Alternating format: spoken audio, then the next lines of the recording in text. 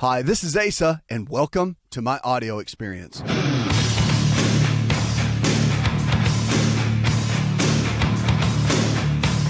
the choices we make today can and will determine the kind of health we're going to have. And that's great news, because the choices we make, those are up to us. Nobody else can make choices for you. You have to take responsibility for your health and for your life. So no one else is going to do it. You have to jump in and make it happen. That's a good thing, though. So when you think about the food you eat every single day, what kind of foods are you eating? It's funny, I talked to someone the other day that just knew they needed to have a lifestyle change. They're starting to take a bunch of medications. They've hit that point in life where they see their body breaking down. You get in your late 40s, early 50s, things start happening. You start saying, what happened? And you think it's what you did 6 months ago, but really it's what you've been doing over about a decade of time. Decades usually deliver certain aspects and avenues of health. So you want to look at your habits. So the daily things that you do, the stress that you manage or that you put yourself in, or the foods that you eat on a regular basis, or maybe the exercise that you get or don't get, all of these play a role. They're your habits, your relationships, the people you hang out with, toxins in the environment. Are they around you? Are they in you? Are you living in an area that's highly toxic? I mean, all of that really does matter, and it plays a role with our health. And the choices you make with that are what's going to determine everything. Everybody wants to hang their hat on genetics, what grandma and grandpa passed down. Not so much. It's more about lifestyle. And really it is. I mean, the CDC has even done confirmed studies that shows us about 80 to 85% of the root cause of most health challenges is due to emotional health, environmental health. And we can really control so much of that and make an impact, but it's up to us. You can't just let life happen. You got to make it happen. So that's the key. 888-283-7272. 25 million U.S. adults now struggle with pain on a daily basis. So pain clinics have popped up all over the country, and the medical boards have really begun to regulate those more than ever, as they should, because a lot of times medications are given, or people pose themselves to get the medications is probably a better way to put it, to get the medications when they really don't need them. So it's a widespread condition, though, in America. More than 25 million adults are suffering on a daily basis. This is a new national survey, but 14 million adults, roughly 6.4%, experience severe pain, which can be associated with poor health and disability. Though other national studies of chronic pain have yielded similar results. But what's interesting is that when they looked at this, they found that about 54 million adults, nearly 1/4, reported mild pain that wasn't incapacitating, but they deal with it on a daily basis. So pain's a big deal. And about 1/3 of adults have some kind of joint-related pain in a given year, which is really interesting. And 1 in 10 adults experience a lot of pain at the highest level, a 10 out of 10 on a scale. So the American College of Rheumatology actually did some guidelines looking at some natural ways to support people that deal with pain from an evidence-based perspective. Now, there's cognitive behavioral counseling that can go on with the pain, but they found some natural methods that are pretty simple, like acupuncture. And I can tell you that acupuncture is an amazing tool. Chinese medicine been around for a long time, and now I'm excited to see that it's being so widely accepted and utilized within our medical profession now that it's becoming very commonplace. But also Tai Chi has been used a lot for arthritis. A lot of people that struggle with these type of joint aches and pains, the Tai Chi can help a lot. And also yoga has been very helpful with that. Now, all the pain opioids that are used on a regular basis, like Vicodin and Oxycontin, Percocets, the basics, they have a role for sure. And if you've ever been in a high level of pain, maybe post-surgery or through an injury, you know how beneficial those medications can be. But when you get hooked on those, that's when it becomes quite the challenge. So again, with pain, you've got to look at the root cause of the pain. Is it arthritis? Is it rheumatoid arthritis? Is it due to an injury? Is it a nerve-related condition? Because those can be quite serious and demand a lot more attention. But you've got to figure out if you really do need the medications or not. And I think with this more of a self-analysis, and then along with your physician working with you, you should be able to figure out how well your body's going to do or not do with it. And there's a lot of natural alternatives out there. I'll tell you this a lot. And American Pharmacy Company has put together, which I'm pretty amazed at. They've got an all-natural cream that's fantastic for supporting the body, and their pharmacists compound them. And it's an all-natural cream, helps with a lot of things like neuropathy. It deals with migraine headaches. There's a lot of certain pain conditions that they have this, and they send it right to your door. All insurance is accepted. It's really neat to see how they do things. There's also some natural products as well. Amino Active's a really good company. But when you get down to it and you look at someone that deals with chronic pain, you want to look at their overall lifestyle, their eating habits, because foods create a pretty solid amount of inflammation in the body. And if you deal with chronic levels of inflammation or chronic levels of pain, there can be some situations where those levels can be some of the root causes and some of the reasons that you're struggling with quite a bit of pain. So you want to look at your eating habits. If somebody struggles with that, alongside this study, eating habits, if you're eating a bunch of junk food, processed food, refined carbohydrates, breads, pasta, cereals, crackers, doing a lot of juices and sodas, a lot of high sugar content foods, then it can flare up inflammation in a great way. If you go to our website, you will find quite a few options there and some great articles on pain and really what can happen and what the inflammation cascade, what it really does, and then what to do about it. There's a lot of great information. But yeah, one of the keys you've got to look at is your overall lifestyle habits when you're dealing with pain. It really is. Because you can't rely so much on the clinics and the pain meds. Although they're helpful and they could be a good Band-Aid, you've got to look at the overall cause of why the body starts having the pain in the first place and then build a plan around it. 888-283-7272. That's 888-283-7272. Whatever you're struggling with, we're here to help. Doesn't matter. So if you have diabetes, arthritis, fibromyalgia, you need to lose 30 pounds, whatever it is, remember, if the body can get sick, you can also get well. It is about lifestyle and the choices we make each and every day. That's what determines the kind of health we're going to have. It really, really does. Amazing. We've got Paula in Palm Beach, says that for the last few weeks, I've had muscle spasms in my eyes. What can cause this? It's funny, Paula, when we were in medical school, the doctor came out one time. He was one of our instructors, and he said, how many of you in here, your eyelids twitch? And it was so funny because it's a random question. And 3/4 of the room, including myself, raised their hand. Everybody's eyelids are twitching, and no one ever talked about it. It's because calcium gets depleted in the body with high levels of stress, high levels of caffeine, which a lot of people are using. I drink a lot of green tea. And so in high levels of caffeine, you deplete calcium. And so if you're not eating enough vegetables, or if you're not getting enough calcium from whatever sources, then it can cause quite an issue with that. So that's one thing to look at. It's your calcium levels and vitamin D, which is the carrier for a lot of that and locking in your minerals. So you might want to get a vitamin D test and check your calcium. We'll be right back.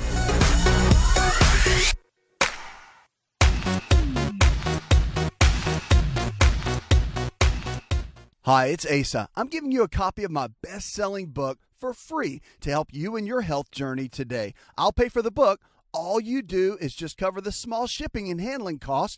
Go to asarx.com and get your free book today.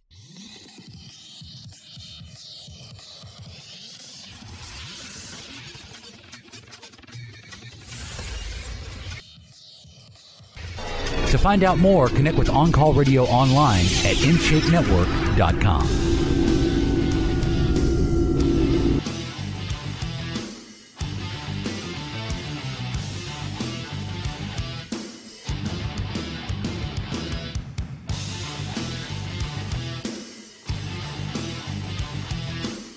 Check us out on the web. If you're looking for a lifestyle provider, someone in your area that believes the same way we do, all this nutrition and lifestyle-based care we talk about, we get all kinds of emails and of course, calls about that. Just go to the website. You can check it out there.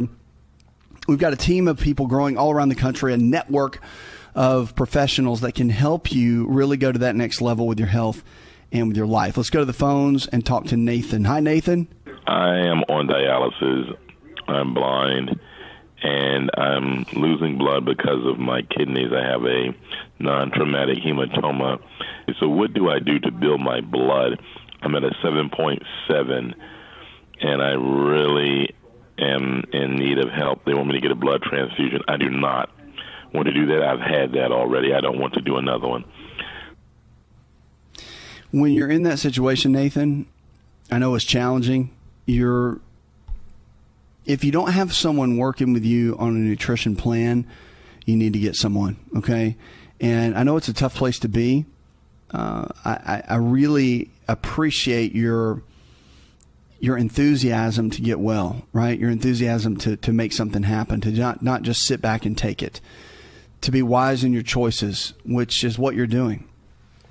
And I think that if you can get a good nutritionist, dietitian, or a physician that specializes in nutrition to guide you and lay out a plan for you, I think it's one of the best things you could do right now, because the kidneys are in such a they're so volatile when they start getting weaker, but yet there's a lot you can do to support the body to keep it strong too. Okay, so I don't want you to lose hope in the matter. I want you to definitely keep your mindset like it is. It sounds like you got a really good mindset for it. Okay, and one of the things you want to look at, and again, your nephrologist is going to need to okay everything because they're the ones kind of in charge at this point, and rightfully so. That's their specialty. But having someone that understands more of an integrative approach for nutritional methods to support the body is going to be helpful. Now, I would ask and research a couple of things. Juniper berries, which are, of course, they're very, very tasty, but they're hard to find. But juniper berries actually have regenerative properties for the kidneys. Okay, and that's an alternative medical theory. It's not some proven fact, but it's been used for years and years and years to support kidney function. And then also, you definitely want to look at cayenne pepper. There is some research out there about cayenne pepper and how it's supportive to the kidneys as well. So all those can be beneficial. Remember, foods have power to heal in so many different ways.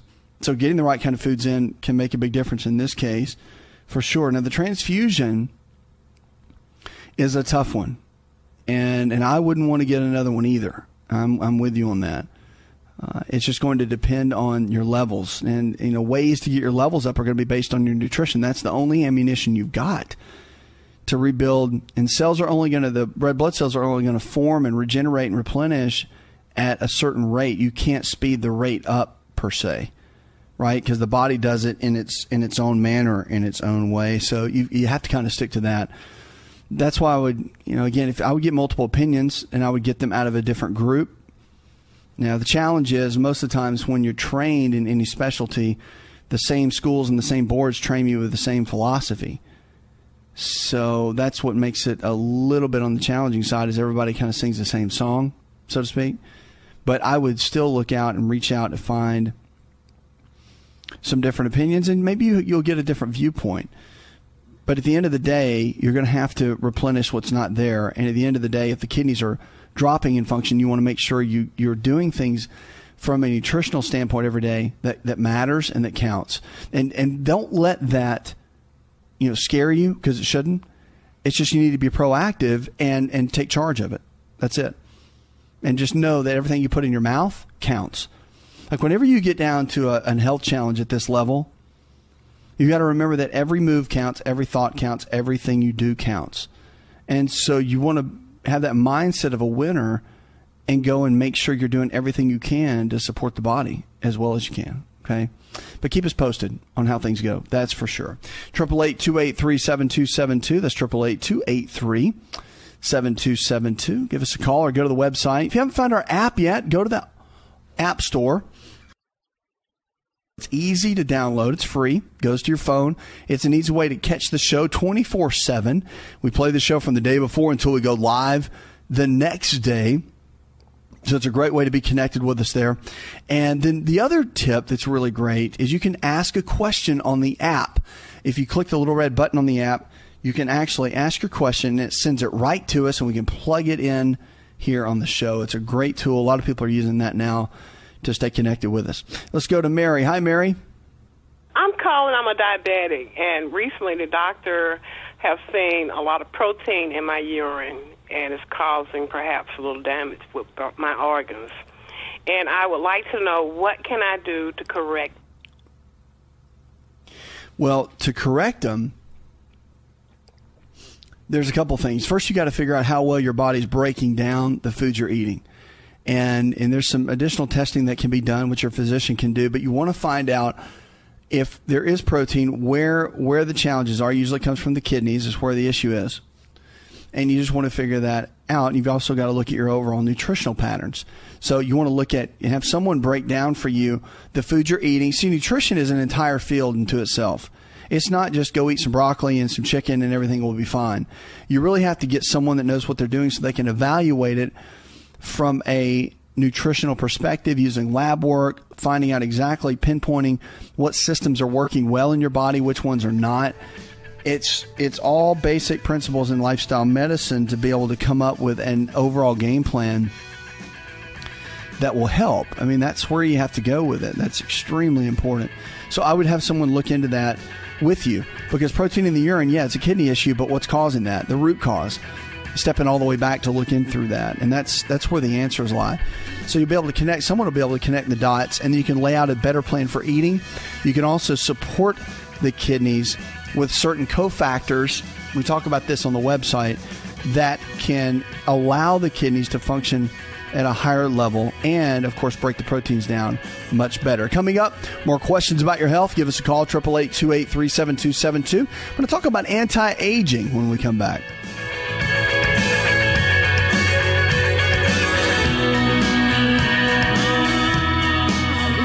Are you ready to chow? It's time for Keto Chow. When it comes to eating healthy, the keto diet has become one of the nutrition leaders in optimizing health, losing unwanted weight, and reaching your health and wellness goals. No extravagant cooking, no long kitchen cleanup, and most importantly, especially for me, it's convenient. Just put quality Keto Chow powder in a bottle, add some heavy whipping cream or your favorite fat, a little water, and boom, shake it up and you're ready to chow. Keto Chow tastes amazing. So make Keto Chow easy for you and your family today with Keto Chow. Let's go chow. Visit Keto Chow online at ketochow.xyz. That's ketochow.xyz.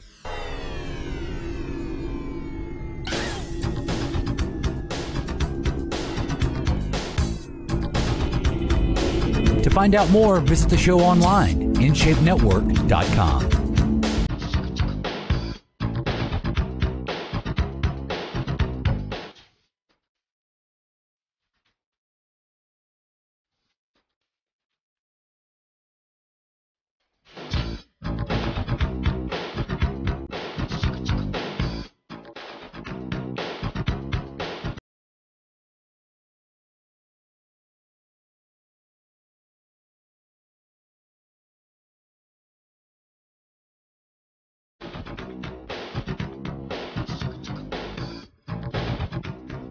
You can always go to the website. By the way, help you go to that next level with your health and your life. Parents are now putting a lot of food pressure on their kids, a new study finds. So if we weren't putting enough pressure on our kids to play sports and do their activities, now we're putting it on them for food. New research finds that overweight kids are more likely to restrict their children's food intake. So parents will come in and cut back on the food. And in contrast, what happens is mothers and fathers are saying are more likely to pressure their kids to eat more when both parents and children are at normal weight. So pushing food nor restricting is a good idea. A new study author, Jessica Burge, is Associate Professor of Family Medicine and Community Health at the University of Minnesota Medical School. Interesting, they said that prior research has shown that they may have unintended effects such as child becoming overweight or obese or engaging in eating behavior disorders like binging or purging. Childhood obesity now is close to 17% and is linked to another health issues, including type 2 diabetes and heart disease. Can you believe that under the age of 11, we're seeing kids with heart disease and type 2 diabetes? I'm just shocked at that, amazed, blown away that we can have our young people dealing with such high adult, I mean, we're talking adult health challenges that don't even start really occurring until you get in your late 40s, 50s. And we're seeing our kids deal with this. It's because of our lifestyle habits, about the choices that they're making each day. So there has to be a shift and there has to be a change, no doubt about it. And until we do that as parents, nothing's going to happen, which is just, you know, you don't really want to create a bunch of drama around the food. But I think that parents, if we lead by example, then the kids will follow. Most kids don't sit there and stuff their face. Most kids will eat their plate, and that's about it. Grab a little bit more. You got a guy playing, growing up, getting his early teenage years, playing football. He's growing, playing wrestling, playing sports. He may jump in to eat a lot more. A female that's getting into sports, tennis, basketball, volleyball, whatever, which it really increases their aerobic activity, a lot of running, then they may increase their calories too. But at the same time, you don't see kids go to a big buffet and sit down for 2 hours and eat 8 plates. You just don't see that. So the kids aren't wired to do that. They're not geared like that. And unless there's something emotional going on, or there's something that they feel out of control with, because food is a way of control. It's a way that people use. That's why the addictive behavior begins, and it's a way of whether they're into like a binging or a purging or any kind of issue with kind of being in that situation. I mean, anorexia and bulimia, one of these eating disorders, you're just seeing them. It gets me frustrated because I see so many kids that struggle with this, and they don't need to. I mean, there's so much pressure from family, and there's also a lot of peer pressure, obviously, that can lead to this. Most of the eating disorders, although we say that there's a distorted body image, a lot of that distorted body image came from a lot of the verbal cues at an early age from the parents. So it's not just that the kid just randomly has body issues. That came from somewhere, because kids don't just randomly start having that, or they watch movies and they feel like they don't look the same as certain models or actors or actresses, whatever. I mean, it comes from a lot of that.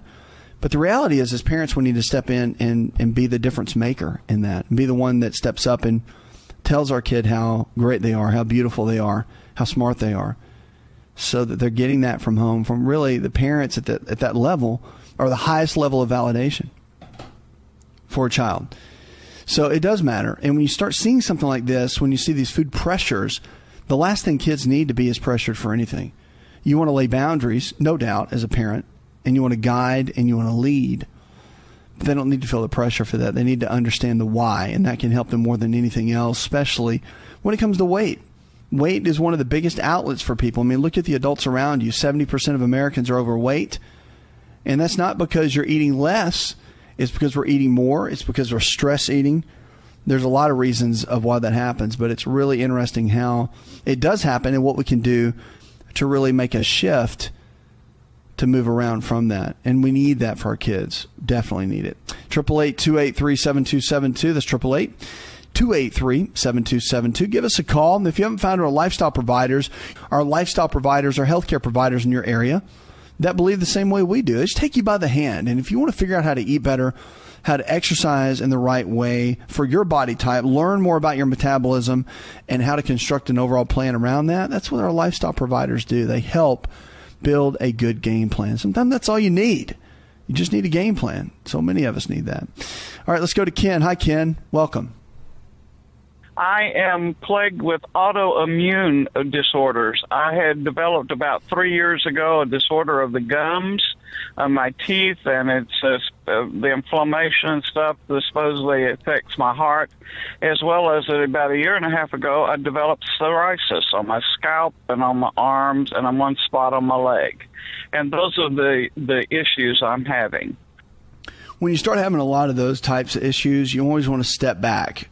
Okay, you always want to step back and really get down to the brass tacks. And what I mean by that is you want to jump in and make sure, more than anything else, you don't have any serious nutritional deficiencies. And a lot of times with an autoimmune condition, or several of them, there can be challenges in those regards. So you want to dig in and really figure that out. So the way you do that is first you get some lab work with your primary care physician. I think it's a great way to go. You can look at nutritional values all day long. Now, they can look at certain tests that can determine whether your T1 helper cells or T2 helper cells, which part of your immune system is what we call overactive, okay? And when things are overactive, that's when you start getting a lot of challenges with the overall immune system, and that's where you get the autoimmune process from. So just figuring out exactly where that's coming from will make a big difference. And that's one thing I would stick to. I would definitely figure that out, because if once they do that, you can target certain foods to be able to help. You don't have to just kind of stay where you are. You can really get in there, and the doctors can jump in and help come up with a good game plan. I would definitely look into that, because when you're struggling with any type of situation that's autoimmune, you have to get the immune system calmed down, and you can't just turn it off. You can't just go unplug the light or unplug the lamp per se. You can put a dimmer switch on it, which can help, but you can't just go over there and unplug everything. That's what you don't want to do. Okay. 888-283-7272. That's 888-283-7272. Give us a call or go to the website. Now, our food of the hour, I want to talk about beets. Beets are amazing. You're thinking, my goodness, the last thing I want to eat are a bunch of beets. But, I really actually seek them out now to put them in my diet, because they've got so many healthy benefits to them. Food can be our best medicine in so many ways. Pretty amazing. So, one, again, high on the anti-cancer scale. They have 0 trans fat and 0 saturated fat. And, of course, they're fantastic at supporting the digestive tract. Matter of fact, one of the best foods, if you struggle with constipation at all, beets are one of the best foods. Just the beet juice alone is enough to get the small intestine and the bowels moving to the point where you can eliminate well, even if you've been constipated for a while. So if that's something you struggle with, constipation, that you deal with on a regular basis, you want to look in this for sure, because they're amazing. If you take a regular beet, steam it. I'll tell you a little trick. Take a regular beet, steam it, cut it up, and put it over a salad the night before you wake up in the morning, and, of course, have a great bowel movement. It works like a charm. The reason is they contain high levels of sodium, the main minerals that are really good for our bowels, which are sodium, and then, of course, potassium, calcium, and magnesium. So they contain all of those, plus they're considered a strong fiber food. Got a lot of vitamin A and vitamin C in it, too. So they contain folic acid, which is necessary for the production and maintenance of new cells. I mean, it's great for cell reproduction and for the body making new cells each and every day. And studies shown that beets guard against cancer, especially the big studies were done with colon cancer. A lot of medical studies done around it, but beets can be eaten raw, or you can boil them, whatever you want to do. But they're powerful. I mean, that's the key. One thing you got to know is 1.5% of Americans actually eat fruit and vegetables.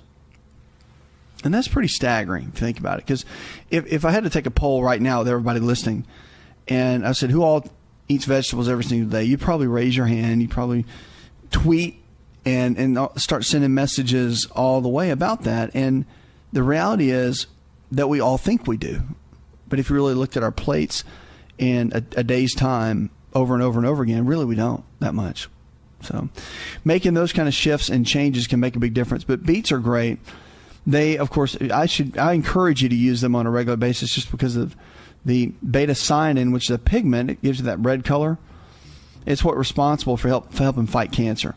So a lot of people take beets and put it in juices, or they'll juice it along with kale and some other things.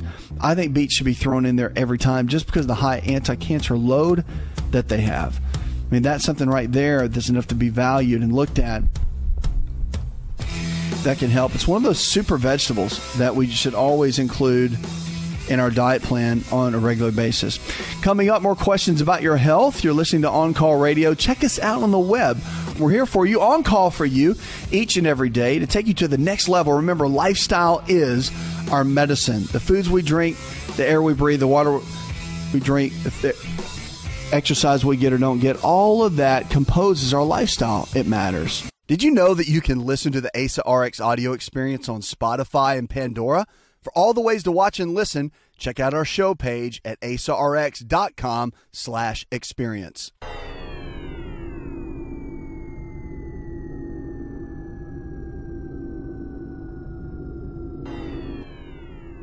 Connect with On Call Radio and watch On Call TV at InShapeNetwork.com.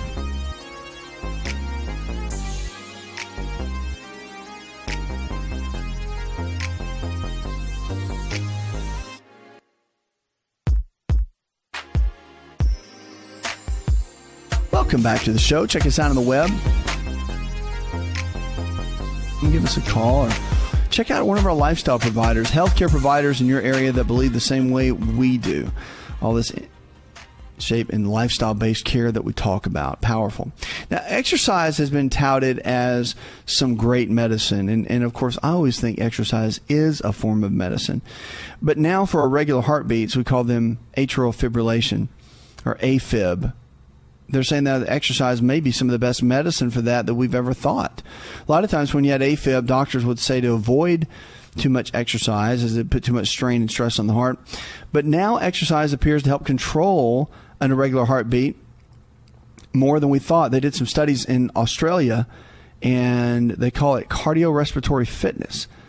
And with the cardiorespiratory fitness refers to the ability of the heart and the lungs to supply oxygen to the body during sustained physical activity. So the study adds it to a growing body of evidence that aggressive risk factor management with increased physical activity should be an integral component, they say, of the management of AFib. So it's the most common abnormal heart rhythm.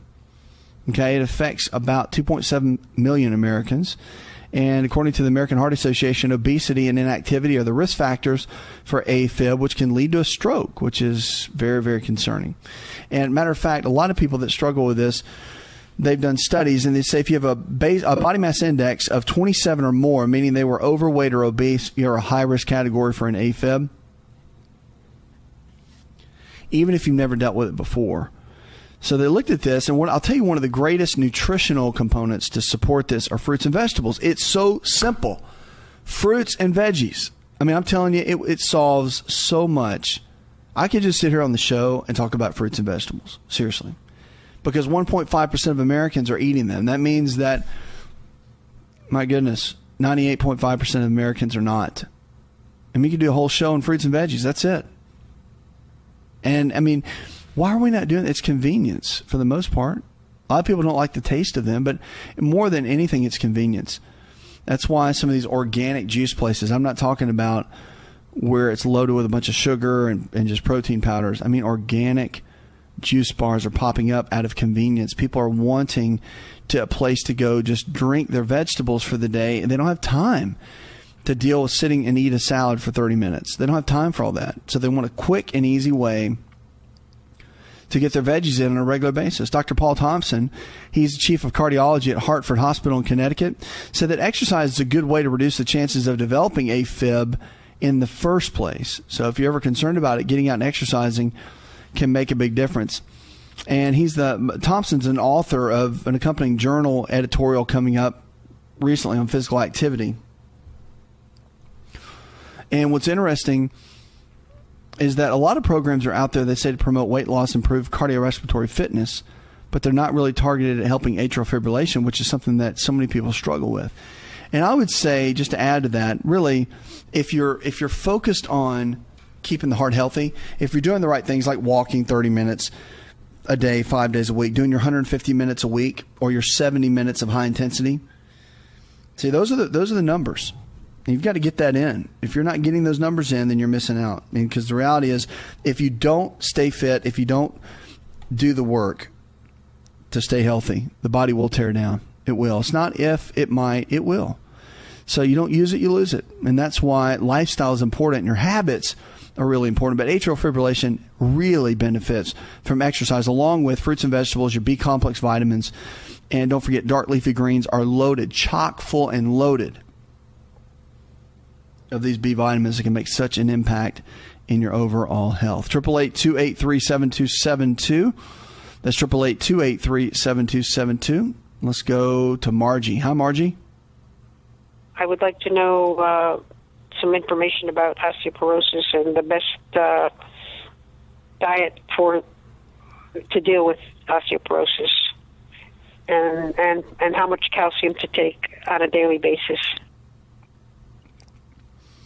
Well, osteoporosis, you got to look at it. It's just a softening of the bones. The bone doesn't get enough of the minerals that it needs, and that's really the main situation. You start off with what's called osteopenia, and that's kind of a light softening of the bones. Then it moves into where they're in more of a brittle state, and that's the osteoporosis. So the body just kind of moves in through that routine. and you just have to figure out exactly what to do with it. And of course, if you do lab work, which I'm a huge fan of, if you get the lab work done, you'll find out exactly what your body needs. You'll find out if it has enough vitamin D. And vitamin D is a catalyst, I think, for all osteoporosis. If you don't handle that, you're really missing the boat. Has to happen. So you want to have someone, your physician, nutritionist, someone actually do some lab work and check and see what your overall numbers are. Because that's a key. Osteoporosis, I'll tell you, one of the biggest keys is getting enough vitamin D. And your vitamin D levels need to be between about 70 and 90 on a blood test. If it's not, you can get it from the sun. You can do it in a supplement form. You can get it from things like mushrooms. Whole eggs have a lot of vitamin D and also a lot of calcium in there. But getting enough of those together is what makes a difference. Because again, osteoporosis is all about the other minerals too. Magnesium, don't forget about boron. And there's quite a few that can make a difference. You just have to make sure you're getting enough vitamin D where it can absorb the other minerals that you're taking in through your healthy diet. I mean, that can all make a difference. And then your exercise. So walking at least 10 minutes a day, 6 days a week. I think you ought to go up to 20 if you can swing it. And then also, you want to look at mini trampolines. Mini trampolines, I'm telling you, are amazing. UrbanRebounder.com makes one that is a great way to go. And it helps keep the body strong, fit, and also keeps the bone density levels up. Puts another hour in the charts. I want to thank our producer, Jay Patrick, engineer John Garrison, and the rest of the team. Go tell one person something you learned on the show. Together, we can transform the health of our friends, our families, and our communities. You're listening to the show. It helps you get well, stay well, and live well. Did you know you can listen to the ASA RX audio experience on Spotify and Pandora? For all the ways to watch and listen, check out our show page at asarx.com/experience. Hi, it's Asa. I'm giving you a copy of my best-selling book for free to help you in your health journey today. I'll pay for the book. All you do is just cover the small shipping and handling costs. Go to asarx.com and get your free book today. This episode is over, but check episode notes for links to products and services you've heard about on this episode. Thanks for listening and subscribing. Please share the ASA RX audio experience with others and stay in touch by giving us your comment or review.